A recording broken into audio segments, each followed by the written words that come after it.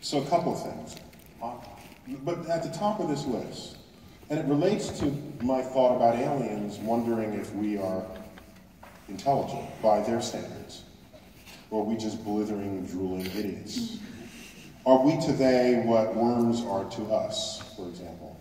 I think about that all the time. And while I'm doing so, I'm left wondering, are we smart enough to figure out the universe at all? Yes, we've made some progress. You know, we have the universal law of gravitation and quantum physics, and there are things that we understand well enough to predict with precision and shape our civilization based on that knowledge and understanding of the phenomenon. That's a beautiful thing. But could it be that we have just discovered, for example, in dark matter and dark energy, something about the universe that our intellect is simply incapable of understanding? And is that so hard to reflect upon? Let's take the closest species to humans, which would be chimpanzees, basically. Okay? We have 98+% DNA in common, identical DNA. Everything that distinguishes us from chimps is to be found in that 2% DNA.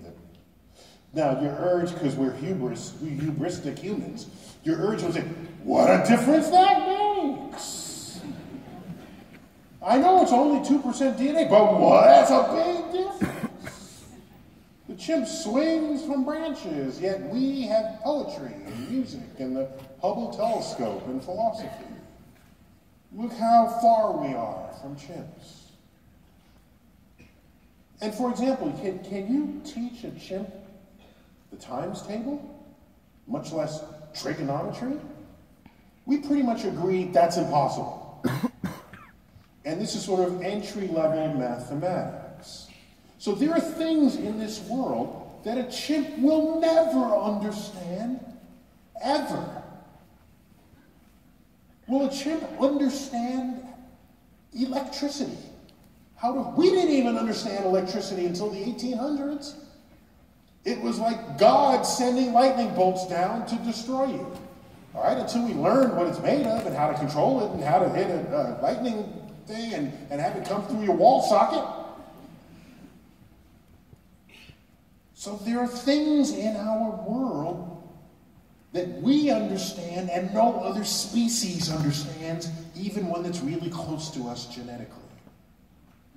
So I imagine some other species 2% beyond us in all the ways that we are 2% beyond the chimp. Just 2%. What would that species know and understand? What does the smartest chimp do? Well, it stacks boxes to reach a banana. It might put up an umbrella. It could use rudimentary sign language to communicate. Our toddlers do that. Our toddlers do what the smartest chimps can do. So I think to myself, what are we to this 2% species beyond us? Is the smartest among us what their toddlers can do? If we existed in their world, would they roll Stephen Hawking forward and say, this one is slightly smarter than the rest because he can do astrophysics calculations in his head? Like little Timmy over here who just came back from preschool?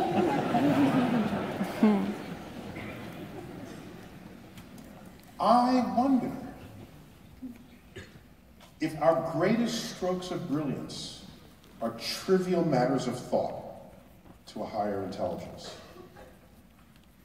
And I wonder, what are the challenges of the universe that they confront and that they wonder whether or not they're hard? And I find it humbling to think this way.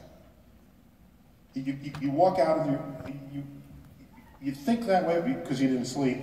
You wake up and you go out the next morning and you just say, all I can do is the best I can, and bask in the majesty of the mysteries of the cosmos, wondering if one day you'll ever decode it. Hoping, perhaps, as I do, that one day we'll meet aliens who already have. I'm wondering if they've got jetpacks. You want jetpacks?